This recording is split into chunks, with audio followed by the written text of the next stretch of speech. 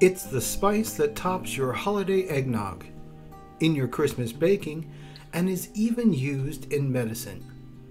Discovered in a remote Asian island, this spice has taken over the world. The seed is actually the source of 2 different spices. We're exploring the history and origins of nutmeg.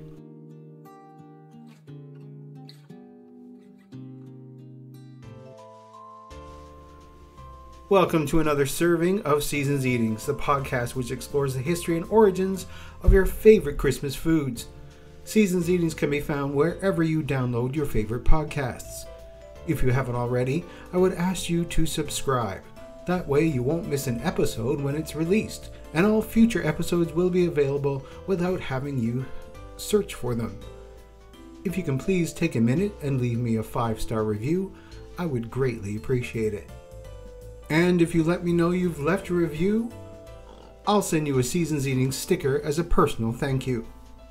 If you can't leave a review, then all I ask is to share this podcast with anyone you think will love to learn more about our favorite Christmas foods. Seasons Eatings is also found on Facebook, Instagram, Twitter, and YouTube. All the links can be found in the show notes, which can be found at seasonseatingspodcast.com. And while you're there, you can buy me an eggnog.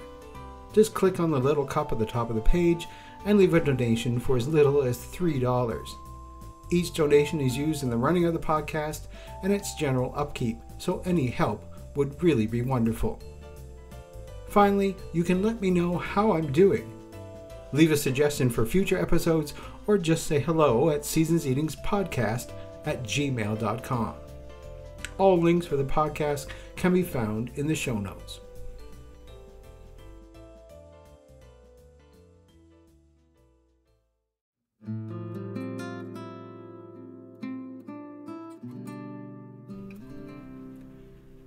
East of Java is an archipelago of 10 tiny islands. Today, a population of about 15,000 clings to these beautiful volcanic rocks that are surrounded by white beach sands and deep ocean abyss. Warm, crystal clear waters and colorful reefs abound in marine life. They beckon divers to explore this place, one of the most unspoiled dive spots on the planet. These are the Banda Islands, and they are covered in nutmeg trees. Nutmeg trees may reach a height of about 20 meters or 65 feet. They yield fruit 8 years after sowing, reach their prime in about 25 years, and bear fruit for 60 years or longer.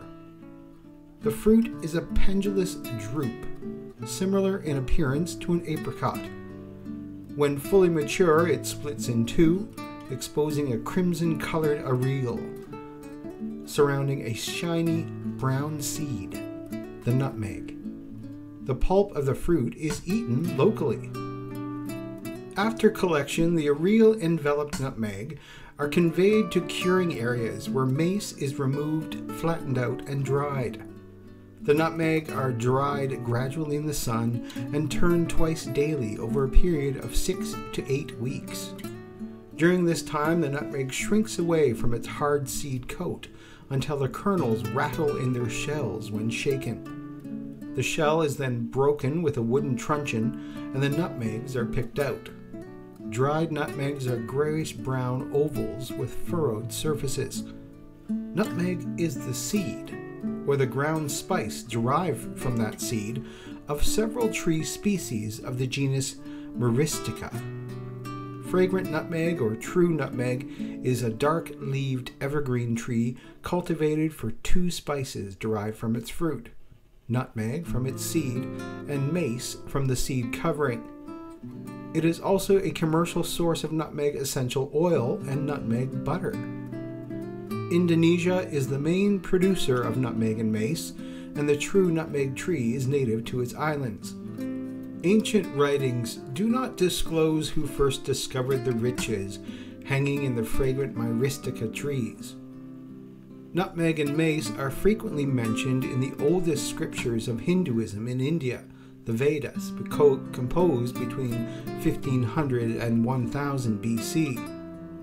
Nutmeg was recommended for improved digestion and was prescribed for headache, neuro problems, fevers from colds, bad breath, and digestive problems.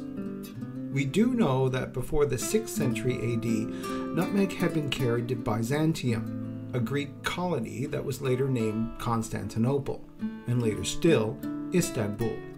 Why they changed it? I can't say. People just liked it better that way. Arab traders bartered the spice as far west as Rome, where it was not used just as a flavoring but was prized even more for its powers as a medicament and aphrodisiac. Nutmeg's and mace's arrival in China was much later than in India. The first reference of what could have been nutmeg does not appear until the 3rd century CE, in Jihan's Nafang Kamu Zhuang, which was the record of southern plants and trees. In it, he mentions a fragrant spice that comes from a tree whose flowers are colored like a lotus. Nutmeg is not commonly mentioned in the Chinese literature until the 8th century, where it's used to treat diarrhea, dysentery, abdominal pain, and bloating, reduced appetite, and indigestion. Nutmeg and mace were largely unknown to the West until the 5th or 6th century. Pliny was the first to write about a tree he called comacum, which had a fragrant nut, but it's not certain if he was really referring to nutmeg. The 1st century Greek physician Dioscorides also vaguely refers to a red bark of unknown origin called masir. The first clear references to nutmeg and mace are not found until the Byzantine medical text of the 6th century, which refer to a red bark, macis, and a musky nut, nux muscata, or nutmeg. The Arabs were the first to use nutmeg extensively in food preparation. In fact, spices were greatly appreciated across all the Middle East for their fragrance and medicinal purposes, as well as for their enhancement of flavor in food. Herodotus, the ancient Greek writer, geographer, and historian, wrote in the 5th century BC of the spices of Arabia, that the whole country is scented with them, and exhales an odor marvelously sweet. In his highly regarded Al-Qanun fi al-Tib, the Canon of Medicine from 1025, Ibn Sina recommended 3/8 of a dram of nutmeg with a small quantity of quince juice for weakness of the stomach, and he described nutmeg as a potent anesthetic concoction.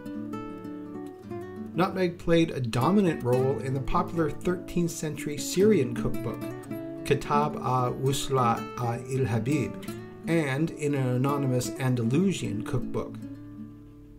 When the King and Queen of Scotland celebrated the Feast of the Assumption in 1256, their food was spiced with 50 pounds each of ginger, pepper, and cinnamon, 4 pounds of cloves, and 2 pounds each of nutmeg and mace. At the marriage of the Duke of Bavaria Landshut in 1476, the banquets required 205 pounds of cinnamon, 286 pounds of ginger, and 85 pounds of nutmeg. And nutmeg has always been fantastically expensive. A 14th century German price table lists the value of a pound of the spice as equivalent to 7 fat oxen. One might think of it as the beluga caviar of the 1300s. In 1453, the Ottoman Turks conquered Constantinople.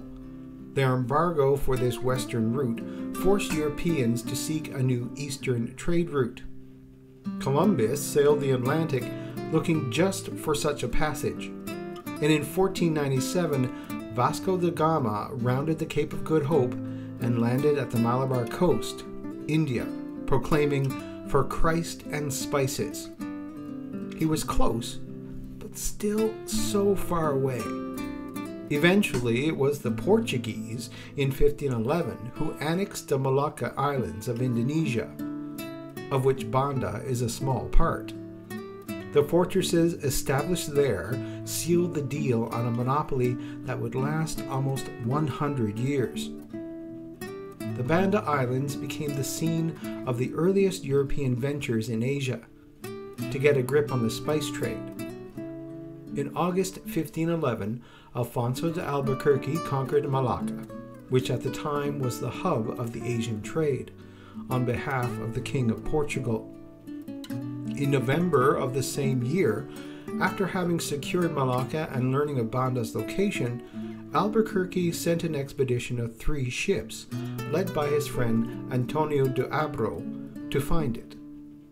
Malay pilots, either recruited or forcibly conscripted, guided them via Java, the Lesser Sundas, and Ambon to the Banda Islands, arriving in early 1512. The first Europeans to reach the Banda Islands, the expedition remained for about a month, buying and filling their ships with Banda's nutmeg and mace, in which Banda had a thriving entrepot trade. An early account of Banda is in Suma Oriental, a book written by the Portuguese apothecary Tomé Pires, based in Malacca from 1512 to 1515. Full control of this trade by the Portuguese was not possible, and they remained participants without a foothold in the island. In order to obtain a monopoly on the production and trade of nutmeg, the Dutch East India Company, the VOC, waged a bloody battle with the Bandanese in 1621. Historian Willard Hanna estimated that before this struggle, the islands were populated by approximately 15,000 people, and only 1,000 were left. The Bandanese were either killed, starved while fleeing, exiled, or sold as slaves.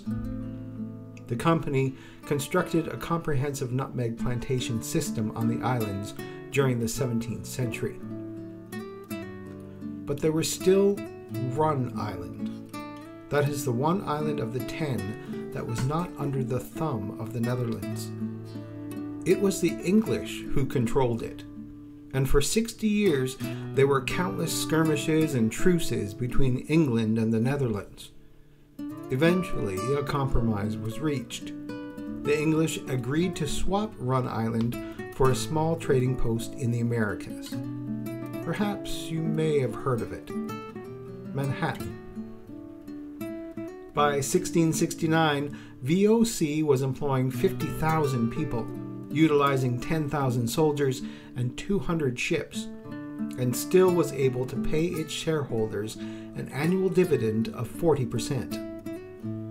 This perfect absolute control began to fall apart when Pierre Poivre, a French horticulturalist, smuggled out nutmeg seeds and successfully transplanted trees in the French colonies of Mauritius. So why was nutmeg so highly coveted? We'll find out after the break. On the Snow in Southtown Christmas podcast, we discuss Christmas movies, Christmas music, and we have fun segments where we always talk about something weird and something fun related to Christmas on each episode. If we're tired of making fun of Michael Bublé, I might recommend Pentatonics. I'm not going to play U2 on this podcast. Thank you. He's eating ice cream and crunch taters.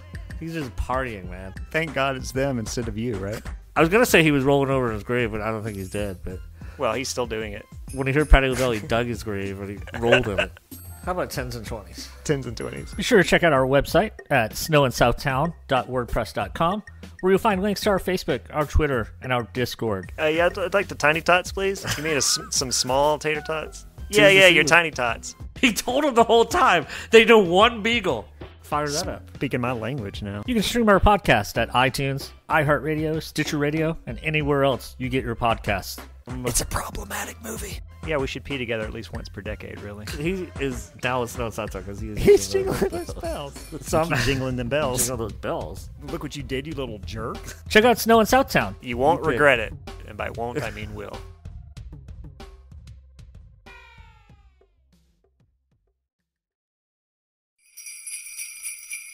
Ho, ho, ho, ho! Merry Christmas! Greetings, holiday shoppers. I'm Joseph Wade, and I host a podcast called Christmas Creeps. My band of merry mischief makers and I dissect holiday movies and specials all year round in search of the true meaning of Christmas. So whether you can't resist the urge to watch Home Alone in June, or you worship at the altar of mutant killer snowmen, Christmas Creeps is the podcast for the Grinch in all of us. Check us out at ChristmasCreeps.com or wherever you download podcasts.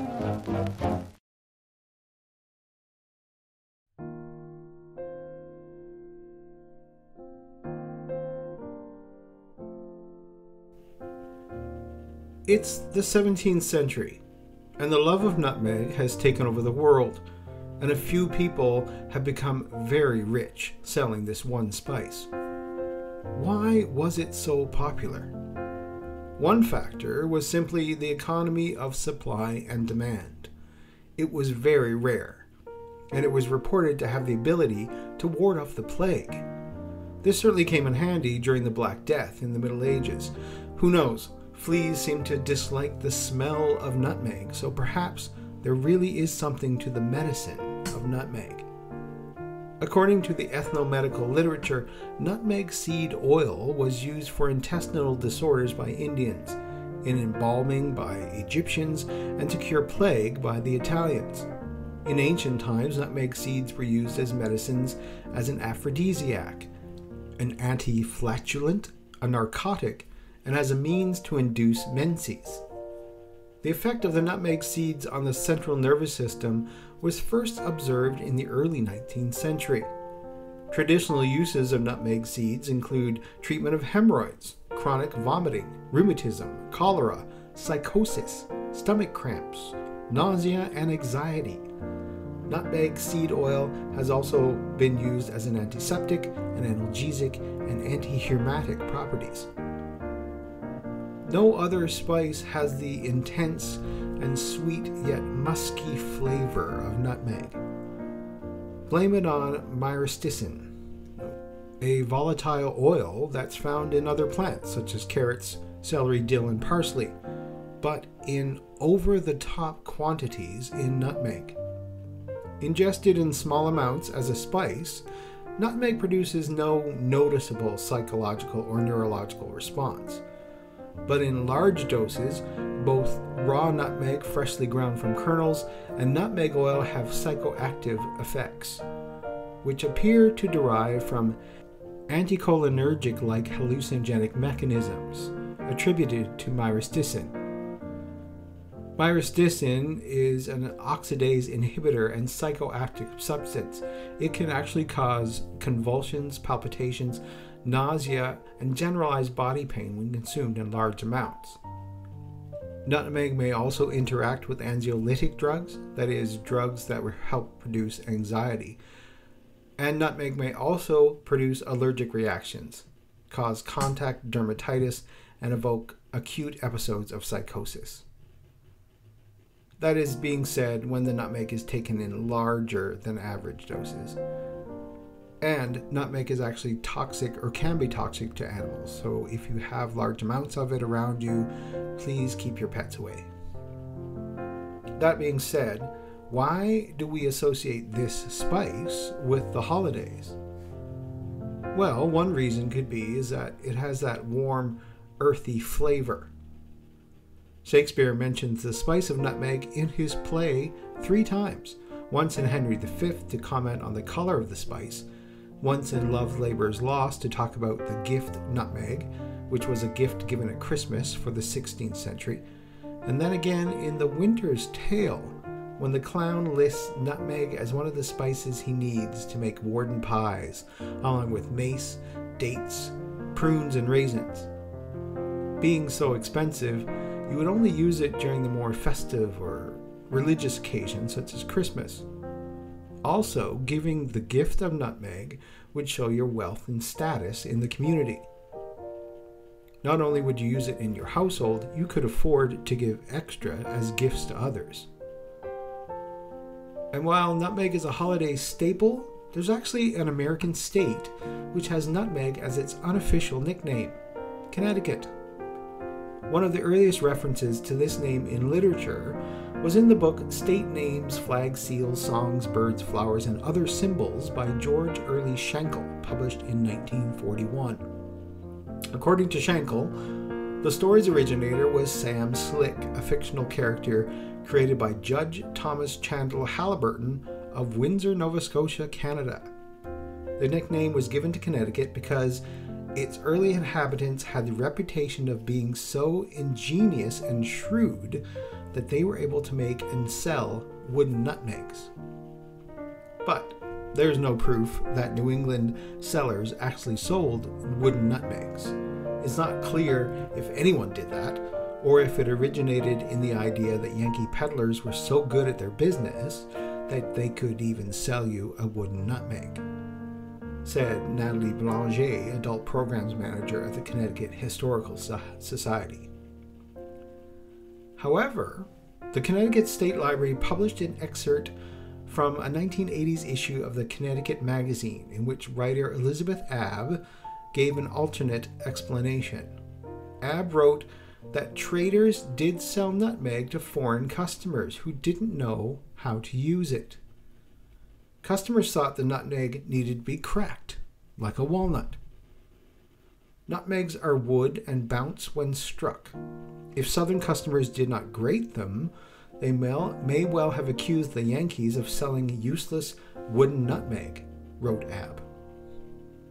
Regardless of the origin story, the state residents have claimed the nickname. And with cooking, nutmeg goes well with both sweet and savory dishes. It's widely used in fruit cakes, fruit desserts, and fruit punch. It's good in stews and most egg and cheese dishes, white and cheese sauces with potatoes, carrots, pumpkin, squash, cabbage, cauliflower. A little bit of ground nutmeg in stewed fruits enhances both flavor and visual appeal. Nutmeg is also a necessary ingredient in many other Christmas favorites, such as mulled cider, mulled wine, and eggnog. Nutmeg also serves as a delicious topper to a hot cup of tea or a milkshake or even hot cocoa. You can add even a little bit of nutmeg to a fruit smoothie for a warming effect, or in a tomato soup for an unusual depth of flavor. The rich smell of nutmeg will surely fill the air in many kitchens during the Christmas season. Be it the traditional Christmas cake, the tried and tested Christmas pudding, or the magical Christmas fruit mince pies, who can do without some grated or powdered nutmeg?